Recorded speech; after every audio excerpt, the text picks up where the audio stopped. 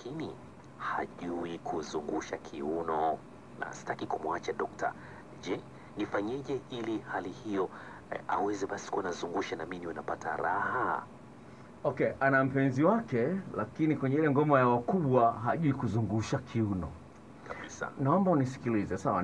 Bahati nzuri nimeweka video kwenye YouTube inayozungumzia kitu kama hicho. Na ningependa kuambia wanawake wote wanaonisikiliza usiku wa leo, uwe mwanamke uko ndani ya ndoa au uko ndani ya ndoa, katika ulimwengu huu ambapo mwanaume uliye naye either alishakuwa na mwanamke mwingine ambaye anajua kata kiuno kuliko wewe, au huenda mwanaume huyo alipitia mchezo ule wa kujichua, masturbation, ambapo anajisikia raha zaidi akipata msuguano mkubwa kuliko kawaida.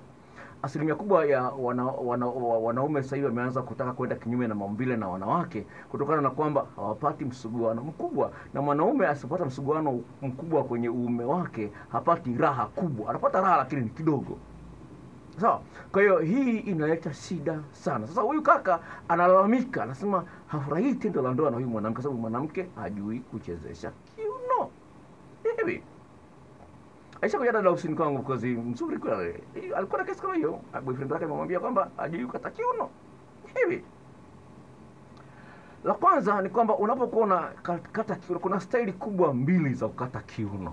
Ya kwanza ni ya kupepeta. Sawa? Ya kwanza hii kupepeta, unajua wanawake wanapepeta mchele na nini na nini, sawa? Yaani unampepeta mwanaume yuko juu yako unampepeta. Ya pili ni nisemaje? Nasema yani kuchapatisha. Kwenye kitabu changu kile cha kusaliti, jinsi ya kushinda usaliti katika mapenzi, nasema kuchapatisha. Yaani kuchapatisha, unajua unapo kanda kile chapa, unapokuwa una kile chapati unatumia ule mti ambao unakusukua kisukumia, unaona? Yaani unaangalia wapi chapati kijakaa sawa, unasukuma kwenda mbele. Sasa kwa wale ambao wanaangalia kwenye YouTube, sawa?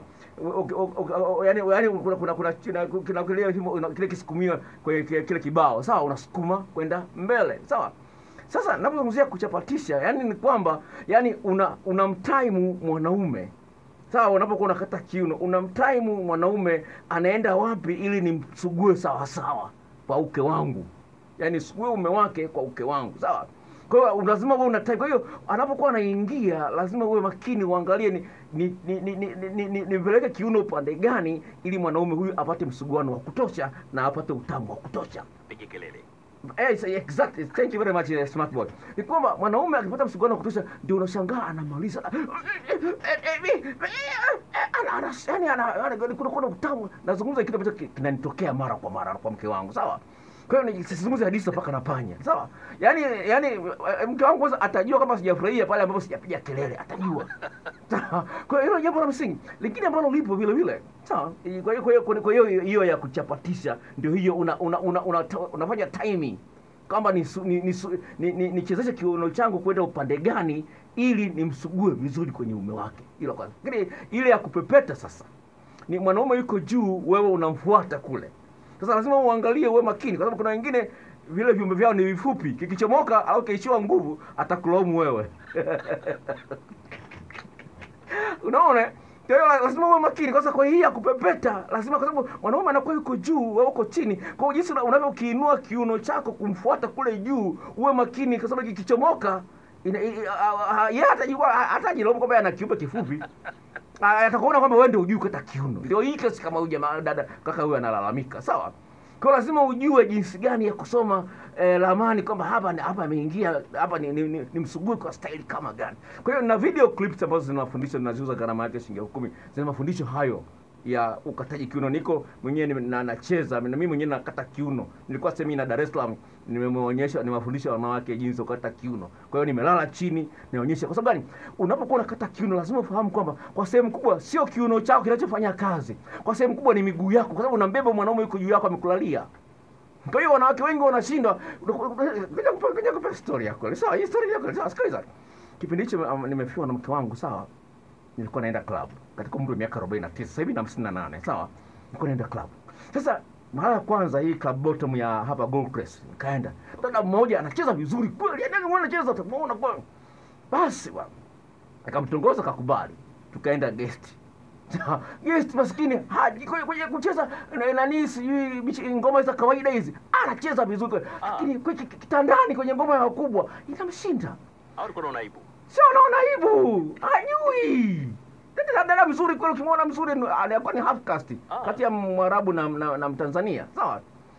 Mwingine tena mwingine na hivyo klabu ya Mwanza Hoteli, klabu ya Mwanza Hoteli. Dada mmoja mweusi hivi tena kutoka Kitangili. Na alinibia na simu mshenzi. Alinibia na simu. Sasa nasikia bwana. Sasa na hivi anacheza kwa mnene kidogo yeye. Sasa kwa mnene unajua mtakana makalio anavyocheza na anatamanisha kweli anavyoyakatisha ba. Sasa nikasema huyu ngoja nimweke sawa. Nikaanza kucheza naye nikamweka sawa akakubali. Sina gari, tena na gari nyumbani. Niko single. Nikamtoa mama klabu twende. Klabu maskini hajui. Kwa hiyo lazima la kwanza akili yako lazima iweze kusoma hapa nitumie muondoko gani wa kupepeta au wa kuchapatisha.